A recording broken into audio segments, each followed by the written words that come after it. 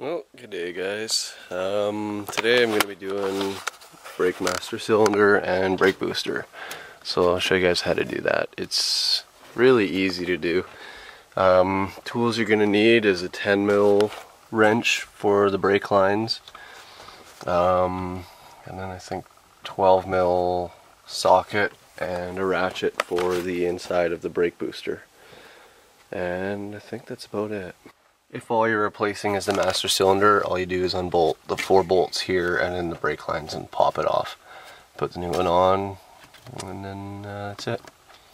So I'll show you guys how to change a booster and master cylinder on these Toyotas. They're all the same. If you've done one, you've done them all. The thing I like about these vehicles particularly is that you don't have to rip the dash out or the steering column out to do it. For your 12mm, you're going to want it to be as, well, a deep socket, so, because the studs on the brake booster, they're pretty long. If we're going to start with the brake lines, we're going to leave this one alone because it just runs into that T there, so we got to do that one, and that one. If you've got them, it's best to use line wrenches, but if you don't, because either they grew legs or you just don't have any, you can use an open end, but you got to be careful because, especially if you're reusing the brake fittings, if you don't want to run new lines or anything, you can easily strip these. So just take your time and be careful not to strip them.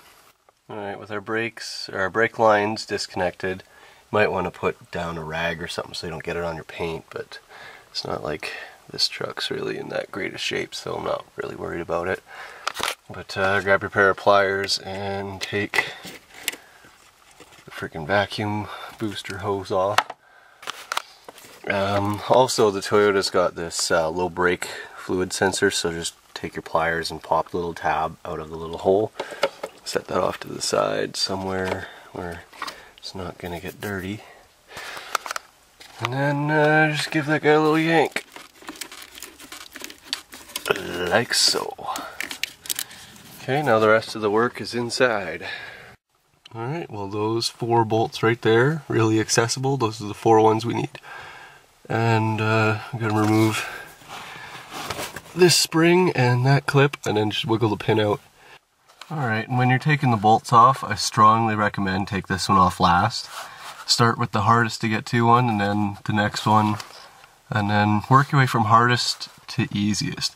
Because as you work on the last bolt, if you leave the hardest one till last, the brake booster will start backing off and it just gets harder. So now all that's left to do is give her a little pull and slide the pin out. Now she'll just fall out, unless the brake lines are in the way. Alright, so we got the old one out. Came out really easy. So I'll stab this guy back in there and that's it. Okay, so just throw the new guy in there. It'll go in exactly how you took it out.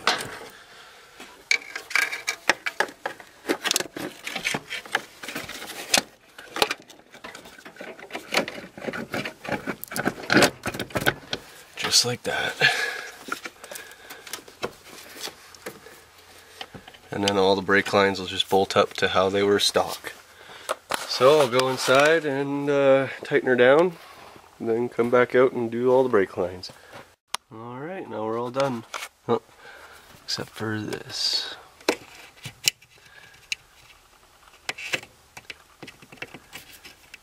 There, now that's all that's left to do is top her up and bleed the brakes.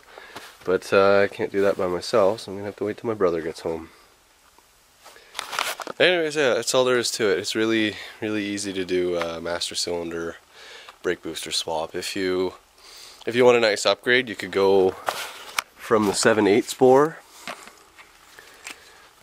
or 7/8, is that right?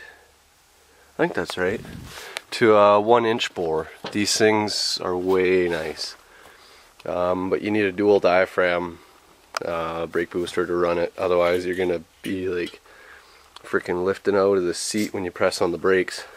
Another mod I quite like to do is remove this, the load sensing proportioning valve.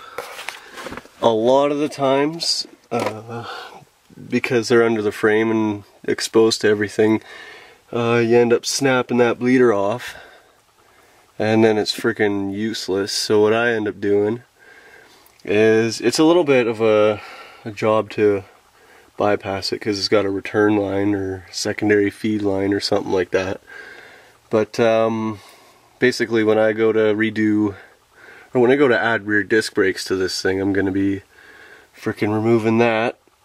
And then I guess I'll show you guys what I do when I do that.